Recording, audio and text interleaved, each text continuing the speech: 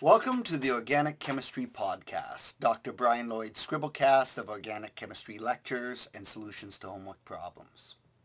Last lecture, we examined the functional group nomenclature of alkenes, alkynes, and alcohols. We're going to continue that by examining the nomenclature of amines. Amines are molecules that consist of a trivalent nitrogen. Nitrogen possesses 3 bonds. These bonds may extend to carbon or hydrogen atoms, and the nitrogen has a lone pair. So in order to be an amine, you must have a carbon and hydrogens here. If you have 1 carbon and 2 hydrogens, you're a primary amine. If there are 2 carbons, you're a secondary amine. If there are 3 carbons attached to nitrogen, you are a tertiary amine. Now, in the same methodology that we use for alcohols, we're going to examine both the IUPAC and common nomenclature of amines.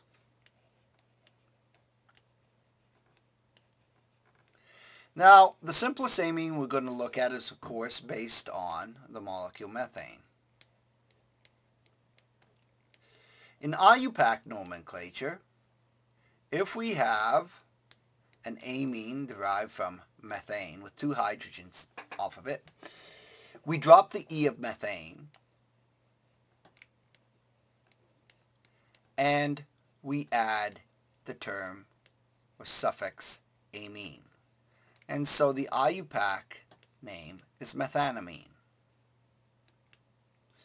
The common name takes a substituent approach for the alkane by naming it as an alkyl amine. It is named as one word, and so methane becomes methyl, and we have the suffix amine. And so methylamine or methylamine is one word and represents the common name. Now, this likewise continues as the chain grows. Ethane would be derived as ethanamine, common name ethylamine. Propane would be propylamine. Let's try isopropyl. What if I have this group?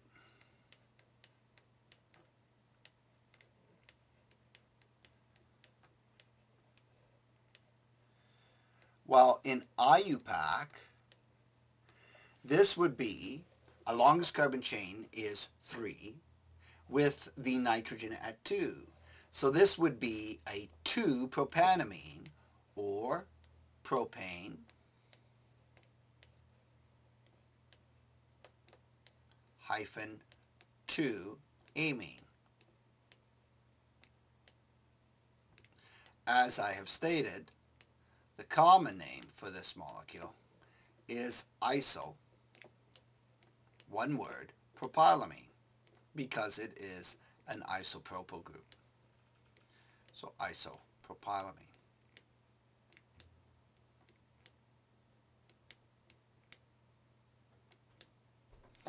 What if instead of having the methyl of the propane attached to a carbon, but the methyl was actually off of the nitrogen? What do you do to indicate a substituent in IUPAC on the nitrogen?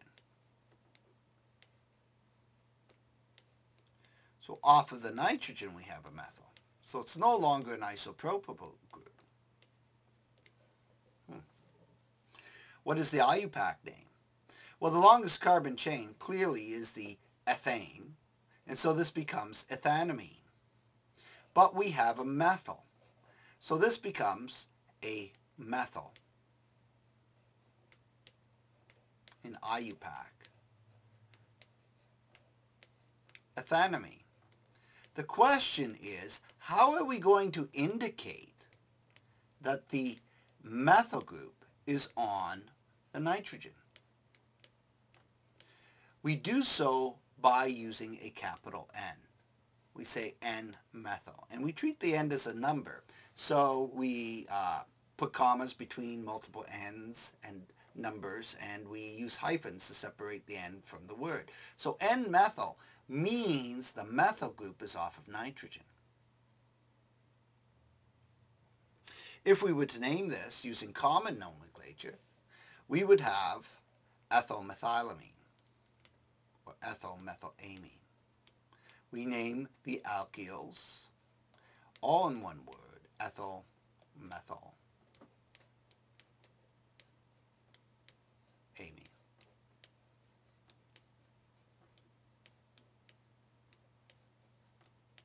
You just name the alkyls attached to the amine.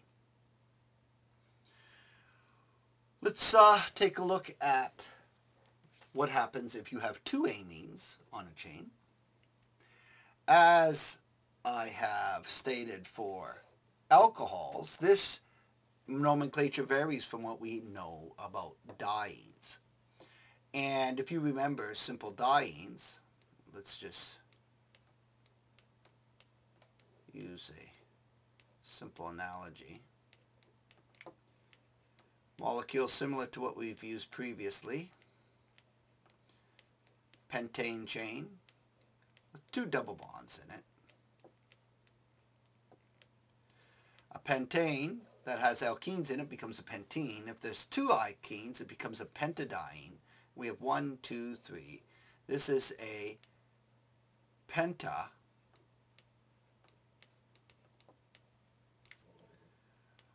One, 3 diene. Now, just as we've seen in alcohols, if we replace the double bonds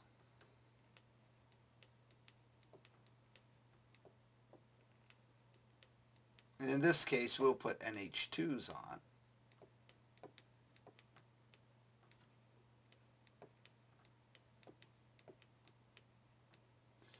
we find the longest carbon chain with the highest priority group, and we number it so as to give the priority groups the lowest possible numbers.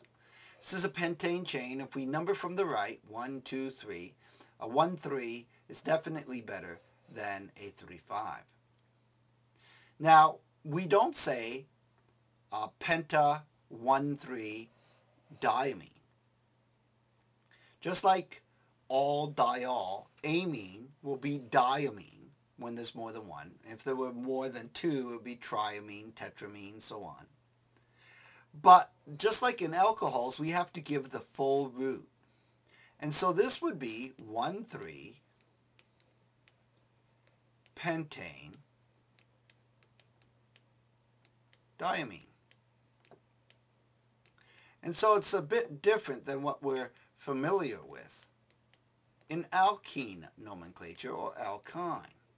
If you use the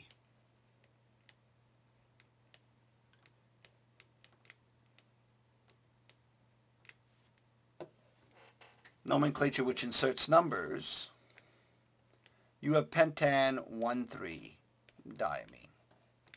Both of these are accepted in this course.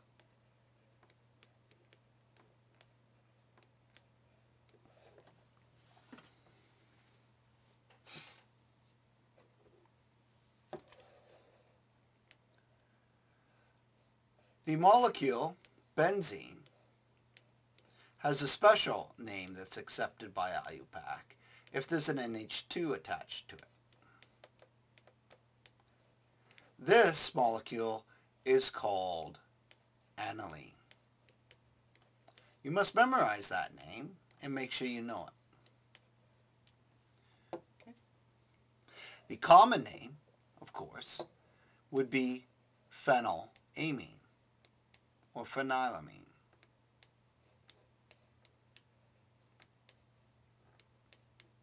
That would be a common name. Now, aniline can have substituents on it, and if there was one methyl off of the nitrogen, we'd call it N-methylanine. But what do you do if there are two methyls off of it? In place of both hydrogens? Well, just as numbers are used to localize methyl groups, and if there were two methyls off of the same position, you would say 6,6-dimethyl. We indicate two methyls off of the nitrogen by stating N, N dimethyl.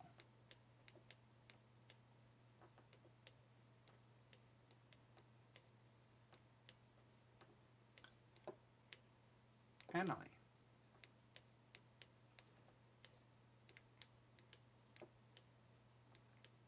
Excellent.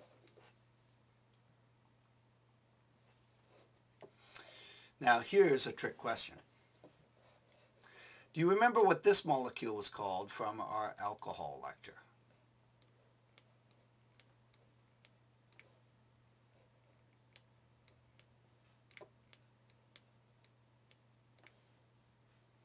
That's right. It was called phenol.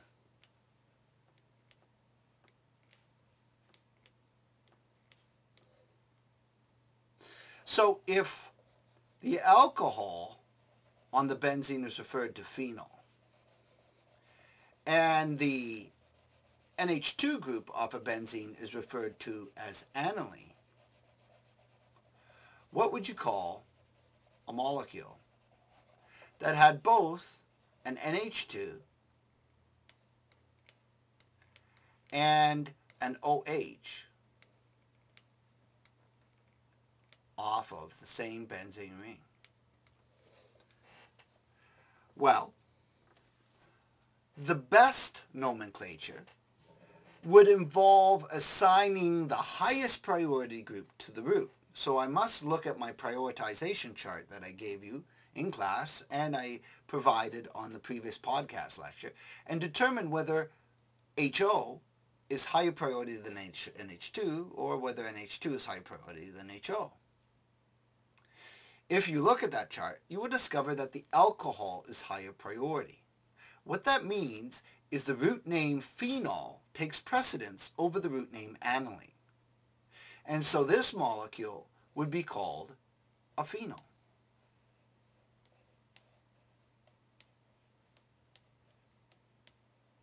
Now the question becomes, what do we call NH2 groups when they're not in the root, but they come out front as a prefix?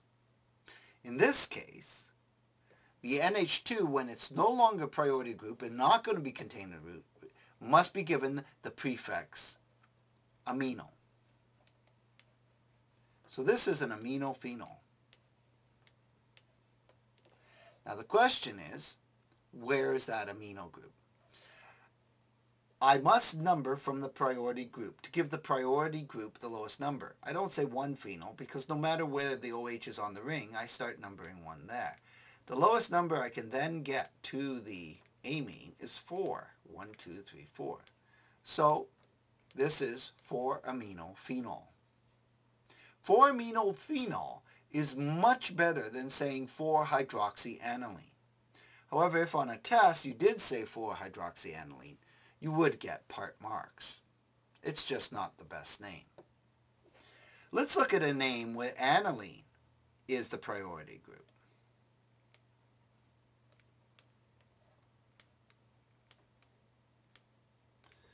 Do you remember the name of this molecule?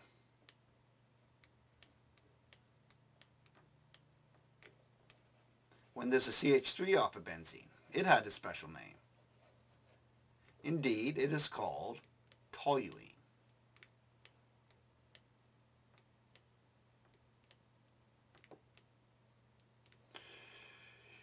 Toluene is a special name accepted by IUPAC. What happens if a methyl group is on the same benzene ring as an NH2? Once again, I must assign priority to the nomenclature. Who is higher priority, a methyl or an NH2? If you check your prioritization chart, you will discover that the NH2 is higher priority. And hence, aniline should be the best name.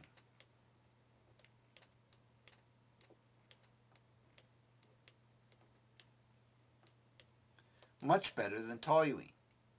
And hence you would say 4-methyl. Aniline. Now, just to throw a monkey wrench into the works, I'd like to point out that sometimes in IUPAC there are special names that are accepted even above our prioritization scheme. So, if you had said 4-aminotoluene, you'd get part marks. It wouldn't be the best. 4-methylaniline would be better. But there is actually a name that can be assigned to this molecule that has been accepted by IUPAC. And it combines the amine concept with toluene. This is called toluidine.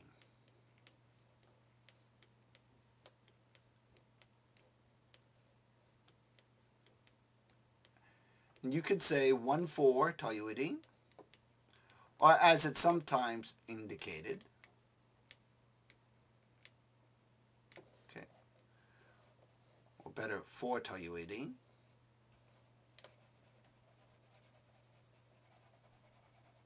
because it must be 1. The 1 can be dropped, so you could say 4-toluidine as well. Two groups, one's at 1, one's at 4. This pattern is also sometimes indicated by the expression para-toluidine. So here's an example. Okay, the para is more common. So we'd use 1,404-toluidine. Here's a case where there is a name, 4-toluidine, which is accepted by IUPAC and sometimes takes precedence over even the best prioritization name. Okay, so sometimes you get a curveball thrown at you, and it just generates a name that surprises you, a special name that you have to memorize. So this is an example of a 4-toluidine. Okay.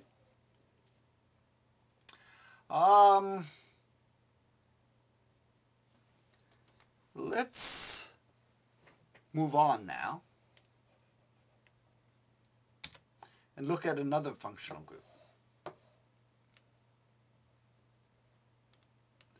Let's take a look at the aldehyde functional group. Now, in the aldehyde nomenclature, we are attempting to name molecules that have a C double bond O and an H off them. Now, they must have at least one H. The other group R can equal some carbons, like methyl or ethyl, or H. So you could have two H's off. But to be an aldehyde, you must have at least one H. The simplest aldehyde, of course, is the molecule that has two H's. A single carbon, and hence it's derived from the molecule methane. In order to provide an IUPAC name for the molecule derived from methane, we drop the E and we add Al. So this becomes a methanal.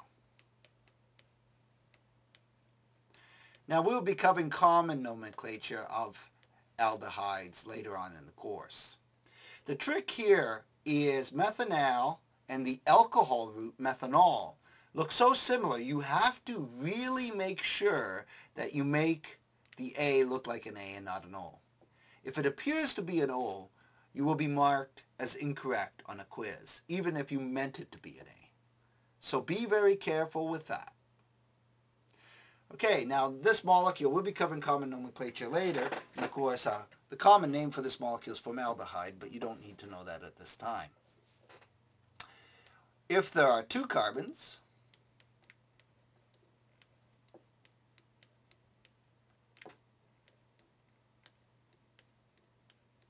the molecule is called ethanal.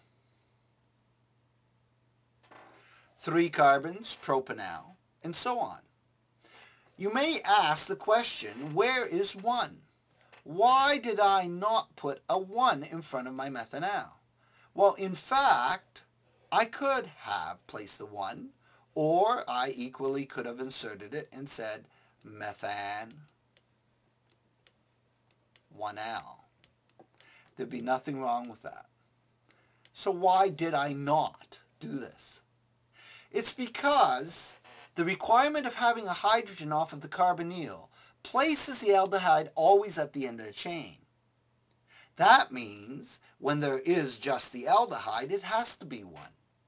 If the carbonyl shifts further into the train, it is no longer an aldehyde. Let's look at the case of propanol.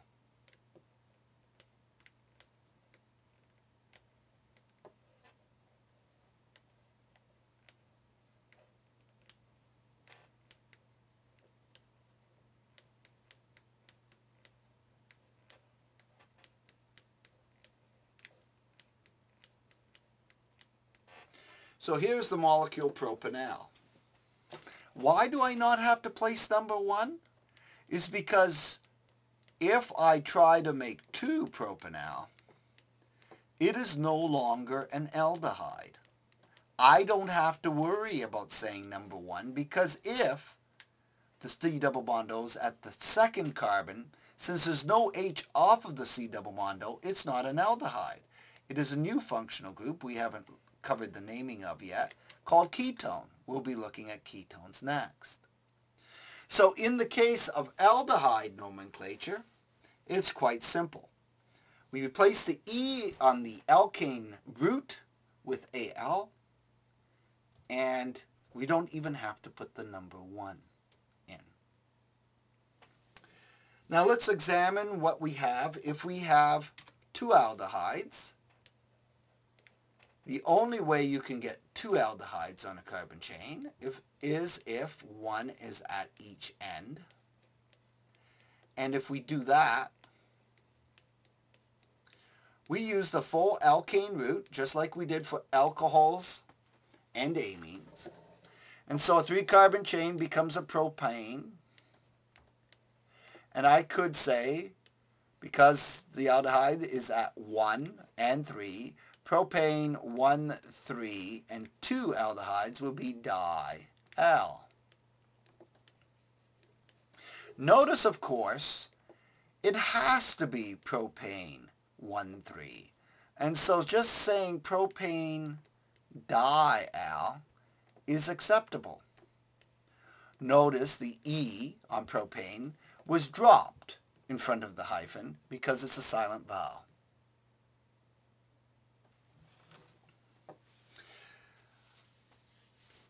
Why don't we go on?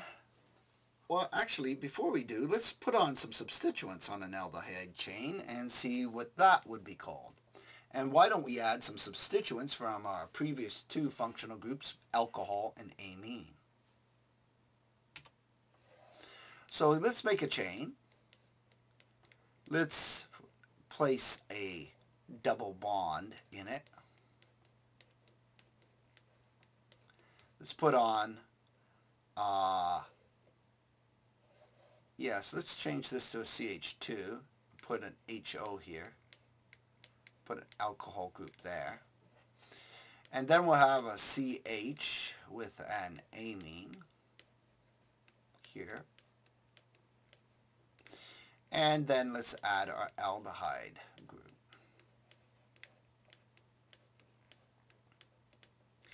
Now, in IUPAC Nomenclature, you find the longest carbon chain with the highest priority group. Give the lowest possible number to the priority group. Well, aldehydes are higher priority than either alkenes, alcohols, or amines. And so the root name will have the aldehyde ending Al. We number the chain 1, 2, 3, 4, 5. So this again is a pentane, becoming a pentanal. Because it has an alkene and there's no substituent name for alkenes, the alkene is retained in the root and becomes a pentene. So we have what is called a pentene al. The al has to be the one, but you could incorporate it. So it would be perfectly correct to say pent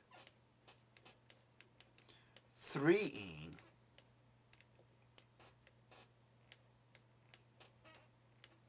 one al. Perfectly fine. Or you could also say pent 3 ene al. You notice the silent E of pentene. There's no E placed here, no E placed there, because the E is silent and it would precede a vowel. So it's dropped. Now I have to name my substituents. You were told that amines, when they are substituents, get the name aminal. What about alcohols? Alcohols, when they are substituents, are called hydroxy. So it looks like we have a 2-amino and a 5-hydroxy. I have to place the 5 on the hydroxy because the hydroxy could have come anywhere along the chain. As such, there's no guarantee that a hydroxy is at the end of the chain, so it has to be numbered. Which comes first, A or H? Well, for alphabetizing, the A comes first, so beside the pentene, I'll have my 5-hydroxy.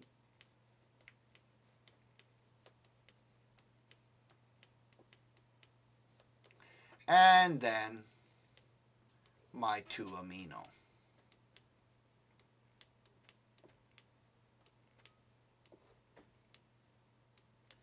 And so this molecule would be called 2-amino 5-hydroxy pent-3-ene 1-al, or 2-amino 5-hydroxy pent-3-enal. Both names would be acceptable. So you begin to see that the only names retained in the root, other than the priority group, is going to be the enes and ines. And that can make the root name very long, especially if you have a lot of enes and ines. If they are lower priority groups, amine groups come out in front as aminal, and alcohol groups come out front as hydroxy. Now, what do you call a molecule that has a benzene with an aldehyde off of it? Since we've learned phenol with alcohols, aniline with NH2, you should note that an aromatic benzene ring with an aldehyde group off of it in IUPAC is given the special name Benzaldehyde, which, by the way, is also its common name. Benzaldehyde. Excellent. Okay, let's press on. The next group we want to look at is ketones. Notice ketones is spelled K-E-T. There is no Y. A common spelling mistake is students insert a Y between the E and the T. The ketone is similar to the aldehyde, except there is no H off the carbonyl. If you have a C double bond O, you have only carbons attached to it. So one of the simplest ketones, or the simplest ketone you can have, must have 2 carbons off of the C double bond O. And these 2 carbons are CH3. Now, this obviously is a 3-carbon chain. It's derived from the alkane propane. What do you call a ketone that's derived from propane? Well, we drop the E on propane and add one. So this becomes propanone.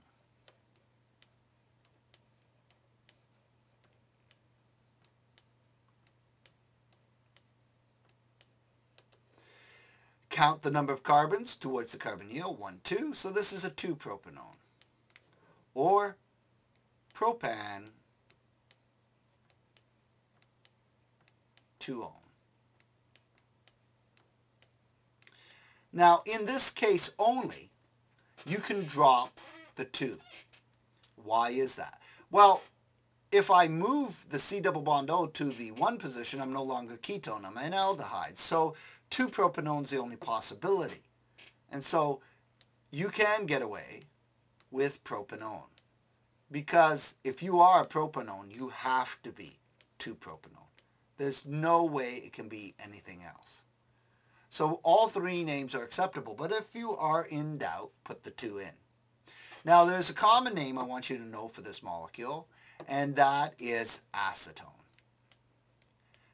Yes, this is the molecule that's used as wash acetone. It's mixed with water in the lab, and we use it to clean glassware.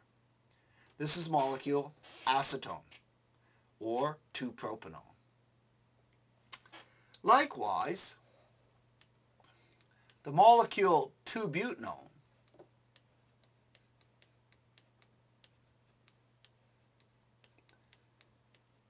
can also have its number removed and can be just referred to as butanone.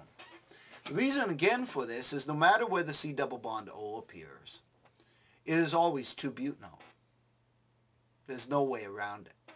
So I can write it as butan-2-one, 2-butanone, or just butanone. But once you get to 5 carbons, the numbering becomes required, because you can have a 2-pentanone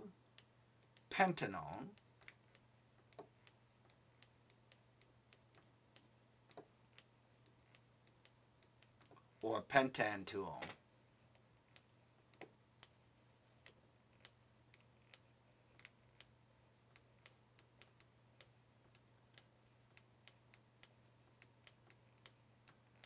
or it is equally possible to have a 3-pentanone. And chemically, they are very different molecules.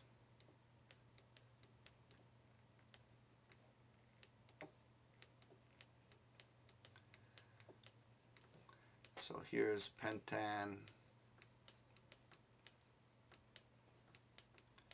3-one.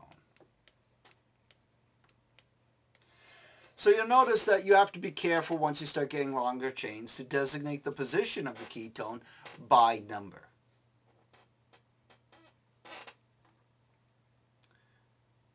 Again, if you have more than one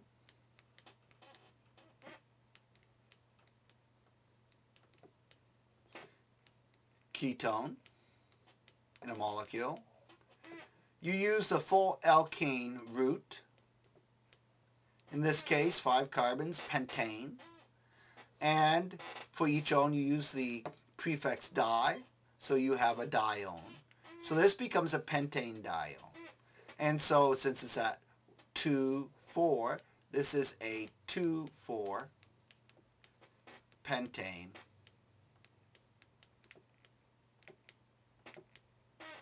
dione. Or you have a pentane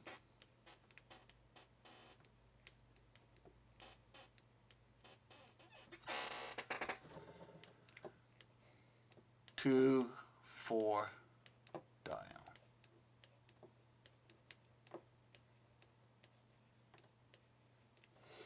Okay. Now, here's an interesting dilemma. What happens if I have a molecule that has both a ketone in it and an aldehyde? Let's throw in an ene. Well, and let's add an yne just to mix it up a bit.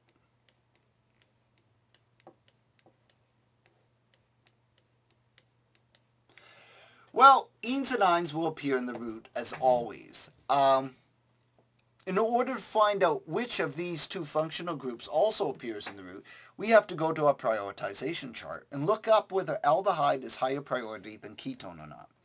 And so you should check your prioritization chart. If you do that, you will find aldehyde is higher priority, which means the ketone must come up front as a prefix. So let's generate the root knowing that this is going to be an aldehyde. So this count of carbons, 1, 2, 3, 4, 5, 6, 7. This is heptane, so the root's heptanal. It's got an ene, it's a heptenal, a hepteneinal, okay? And if we number it, so we can see clearly where our substituents appear, thusly. So I'm going to have a hept 4-ene 2-ine, and I could say 1-al, but since it has to be 1, I'll just put -al. So this is a hep 4-ene 2-ine-al. Now I need a prefix for the carbonyl, and actually the prefix we're going to use will symbolize an O with 2 bonds attached to something. That's what the prefix will mean, and that prefix is called oxo. If you see oxo, it means an O with a double bond to something, usually to carbon. Okay, so in this case we have a 6-oxo. Now what's really cool is the oxo functionality works for naming ketones or aldehydes. You'll notice if there was something higher priority than aldehyde, we could use an oxo for it and say 1-oxo. The only difference is you get an aldehyde when the oxo's at the end of the chain, and you get a ketone when the oxo is in the main body of the chain. Okay, so there we have the nomenclature of aldehydes and ketones. The next functional group we want to look at is the carboxylic acid.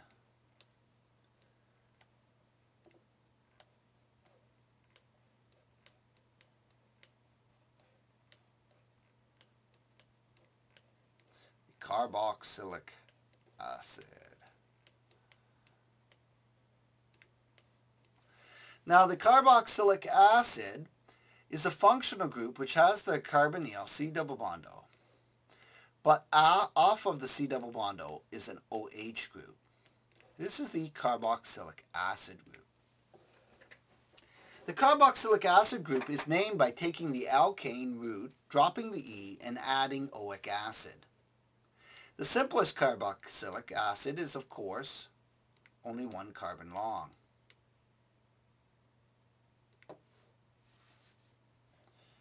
And that is this molecule. And a 1 carbon alkane is a methane. And this guy is called methanoic acid. The acid is a separate word. If you have a 2 carbon alkane with a carboxylic acid functional group, then the 2 carbon alkane becomes ethanoic acid. Now, the reason I took the time to draw ethanoic acid is there's a common name here that I'd like you to know, and that is the common name acetic acid. An ethanoic acid molecule is also the acetic acid molecule. Now, that common name you will know. So that's common, acetic acid. And if we can continue along the chain, we get propanoic acid. Carboxylic acids are similar to aldehydes in that they come at the end of the chain. If the C double bond O unit is placed in the chain, it's no longer a carboxylic acid. Do you remember what this functional group is called? We're going to do its nomenclature next. This is called an ester. Esters are derivatives of carboxylic acids, but they are not carboxylic acids. So you'll notice I did not put 1 methanoic or 1 ethanoic. Because the carboxylic acid comes at the end of the chain, it by definition must have 1, just like aldehydes. Now, 2 carboxylic acid functional groups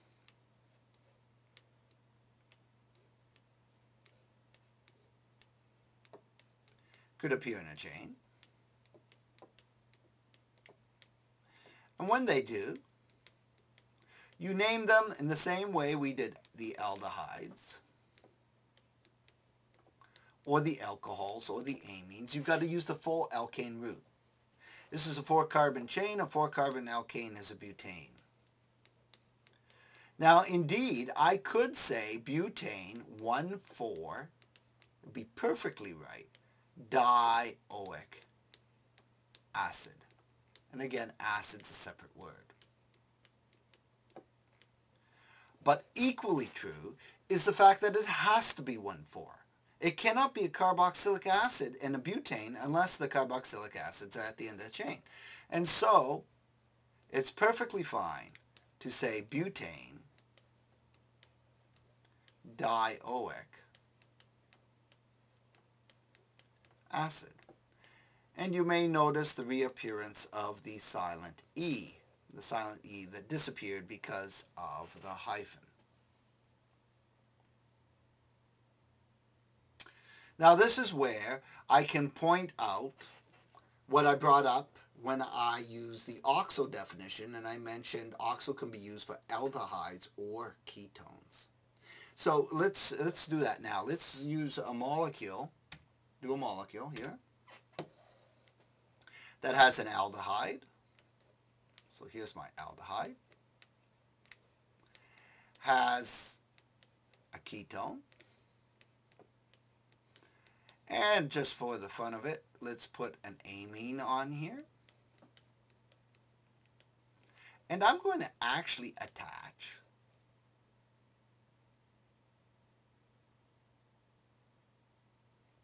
CH3 just to complicate things. And let's put a CH2, a CHOH, a CH2, and a carboxylic acid. So we're getting quite complicated. Now, find the longest carbon chain with the highest priority group. Who is at the top of your list in your substituent list of prioritization? You'll find it's the carboxylic acid, even higher than aldehyde. In this case, that means carboxylic acid gets in the root, and all the other functional groups, the aldehyde, the ketone, the alcohol, and the amine, must be placed out front as prefix names, substituent names. I must number from the highest priority group. 1, 2, 3, 4, 5, 6, 7. What's interesting is you might think aldehyde and ketone should have separate substituent names, but in fact they use the same substituent. So before we develop the root name, let's take a look at the substituents. Oxo is used for both the aldehyde and the ketone. And because ketones can come anywhere, that means oxo can come anywhere. And so you must give the substituent names. And what you see is we have a 7, 6, or 6, 7. And so we've got a dioxo. Dioxo, di. We also have a hydroxy at carbon 3.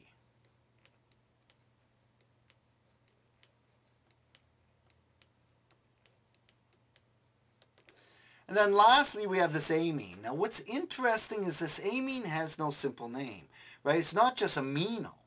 Off of the amino is an N-methyl, right? Remember how we name substituents that don't have common names?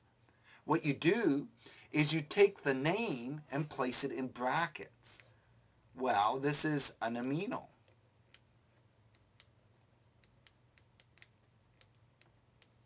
But off of the amino is an N-methyl.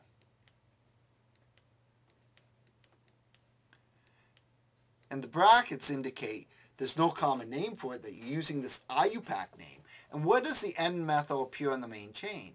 Outside the brackets comes a 5. So we've got a 5, and we've got this N-methylamino, we've got the hydroxy, and the dioxyl. All right. For alphabetizing, we use the the O of the oxo, because di is not hyphenated. We use the H of hydroxy. And then we've got this thing in brackets. How do we name the substituent? What do we use here? I mean, the names in brackets can get quite long. Do you use the A of the root? Do you use the M? I'm going to be lenient if it's in brackets in this course and allow you to use either. I would prefer the amino. And I'll be quite frank with you, I have yet to find a clear explanation in the IUPAC rules that I have been able to find. So I will accept either M or A as your substituent name. You can use the first letter if you desire to do so. So no matter which way you go with the bracketed name, it will be fine. Now, a 7-carbon alkane chain is a heptane. And so this is a heptanoic acid. So the root name is heptanoic.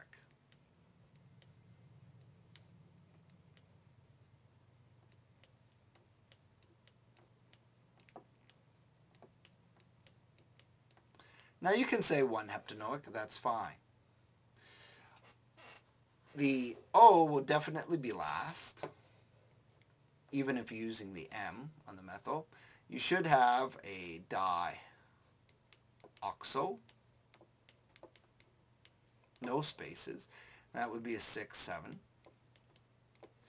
And then I'm going to use the A, so we'll have a 3-hydroxy. See if I can fit this in here. Tight fit, but it fits. And then up front we have the 5-N-methyl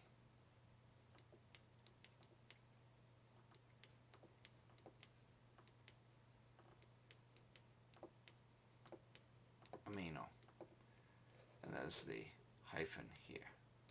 So 5N-methylamino, I'm using the A for alphabetizing. You certainly could use the M. Hydroxy, 3-hydroxy, 6,7-dioxoheptanoic acid. Notice how oxo is used for both the aldehyde and the ketone. Interesting. Okay, the last thing we want to look at is ester nomenclature. As I've indicated, an ester is a derivative of carboxylic acid. It is essentially where the C-double bond O, single bond O, is inserted into a carbon-carbon chain. So my R groups here are carbons. And so these are named as if they were carboxylic acids. Let's look at what I mean by this. Suppose you had the following ester group.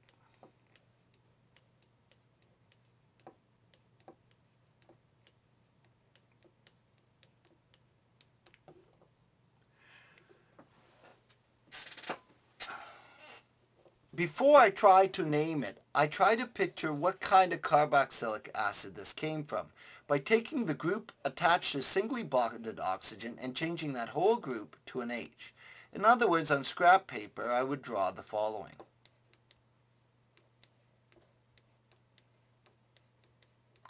And I would name it. That molecule is ethanoic acid. So, the ester I'm trying to name is a molecule that came from ethanoic acid, where I replace the H with a CH3. When naming esters, you take the derivative acid name and drop the ic acid. Get rid of the ic acid and add ATE. So up here, this is named as an ethanoate. And in fact, the ethanoate simply refers to, I'll draw a box in red, around this part of the molecule. Here is the ethanoate. So that still leaves the methyl group to name. And since it's the group attached to singly bonded oxygen, it's named out front, separated from the main group by a space, and just called methyl ethanoate. We've covered quite a bit on simple ester nomenclature, carboxylic acid nomenclature, ketone nomenclature, aldehydes, amines. We have a few common names to go over. In the ketone area, common names that have been accepted by IUPAC, specialized names that you need to know. We've got a couple that you should learn. This molecule is referred to as benzophenone. It's a ketone name, and you need to know it. Another ketone that you need to know is this guy.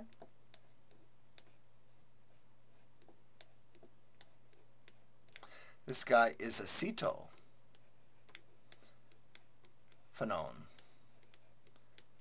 Looks like half an acetone with a benzene ring stuck on it. Acetophenone.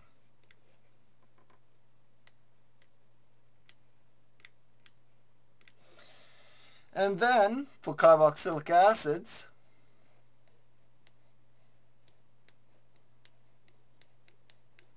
benzene ring with a carboxylic acid. Benzene ring named as with carboxylic acid is named as benzoic acid.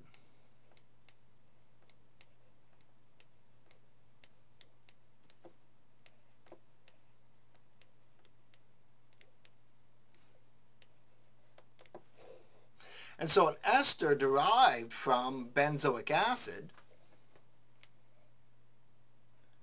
would be this molecule.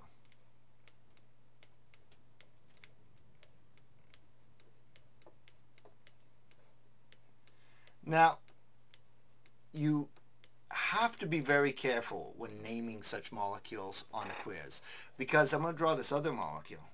And a lot of people will get the names mixed up, and they will name this molecule as the one on the left, and they're not the same thing. Let's look at them carefully. The first molecule, again, if I use red to draw the derivative carboxylic acid, is derived from benzoic acid. If I replace the CH3, put an H on it, I've got benzoic acid. That is not the case for this molecule. If I replace this group, the single bonded oxygen group, with an H, I don't get benzoic acid. This is acetic acid or ethanoic acid. So it could be common name acetate or IUPAC name ethanoate. So be careful. Don't name something benzoic acid when it's not. What you have here then, benzoic acid becomes a benzoate.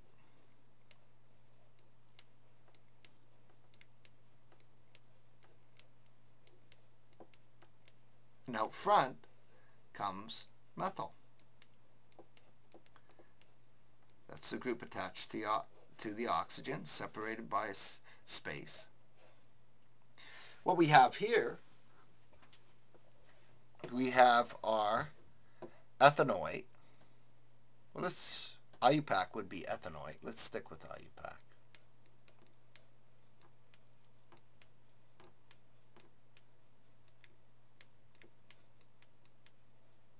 Ethanoate. And what's this alkyl group? What's a benzene when it's named as an alkyl? It's a phenol.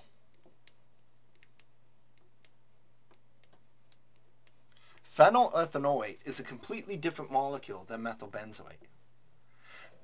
Beware what is attached to the oxygen and what is not when naming esters.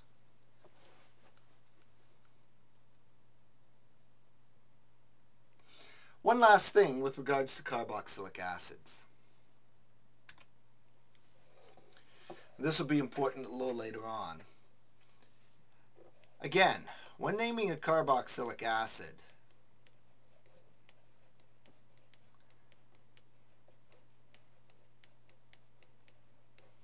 find the longest carbon chain, you name the alkane, drop the E and add oic acid.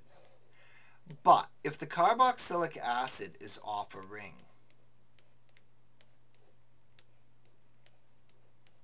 this guy has a special name that's accepted, so it doesn't really apply.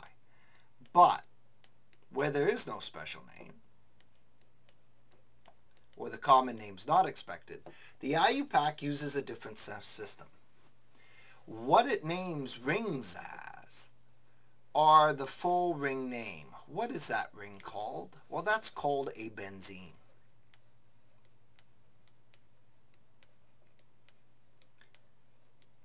And then it adds the word carboxylic acid. If there's two of them, it's dicarboxylic acid.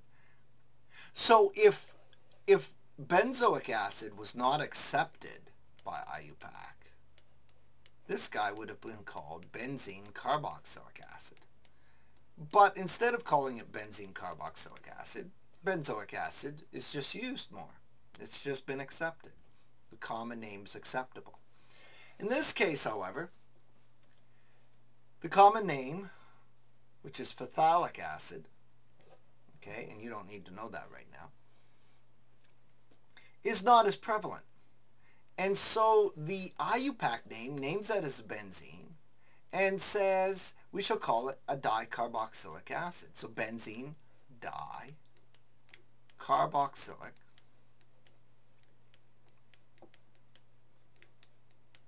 acid. So the nomenclature is pretty easy. The only hard part about it is that it's different from the chain. You name the ring and then you just use carboxylic acid.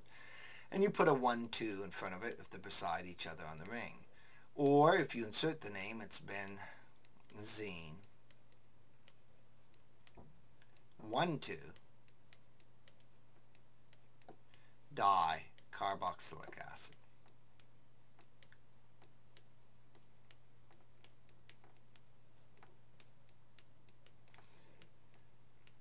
Now, whenever you have a ring, I mean, if it was not benzene, if it was cyclohexane, it would be the same thing. It would be cyclohexane 1,2 dicarboxylic acid if you had the two CO2H's here. Okay, so nomenclature for carboxylic acids off of rings is different than the straight chain nomenclature.